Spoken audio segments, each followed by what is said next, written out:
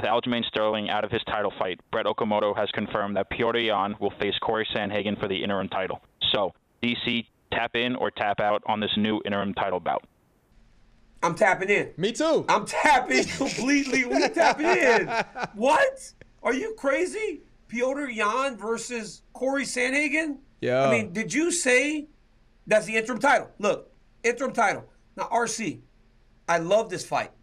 It's an exciting fight, maybe even more exciting than the original fight. Yes. Because Sandhagen lost a very close decision to TJ Dillashaw. Now, I do believe one thing. I believe that Aljamain Sterling accepting the fight and saying, I'll fight, saves him.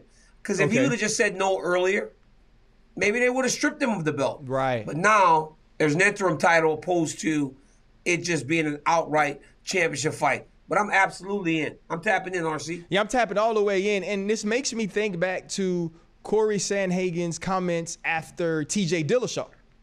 And Cory saying, you know what? They're telling me I'm still one fight away. You remember that? He said, all I want to know is that I'm one fight away. Well, guess what? This is that one fight. And so for him, you have to be excited for this opportunity. I do have a question for you, though, DC. And, you know, with the way that Aljo won the championship and some of the criticism of him, whether it was, you know, not trying to find a way to fight, which I thought he had no possible way of winning after taking that illegal knee. But after all those things happen, is this to you the actual championship? Like, do you feel like the person or the fighter that holds the belt from this fight, which will be the interim belt, is truly the champion? And does that add more intrigue to the next fight? Or for you, is it now Aljamain Sterling will be the challenger fighting the champion?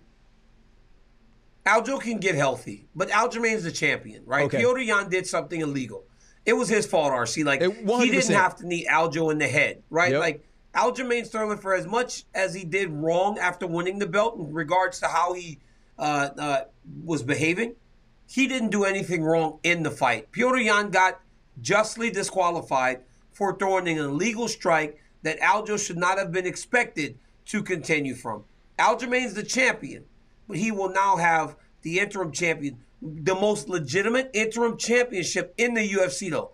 Because if Petr Yan wins that belt, now you got the guy that was ahead in the bantamweight title fight holding the interim championship. Thanks for watching ESPN on YouTube. For live streaming sports and premium content, subscribe to ESPN+.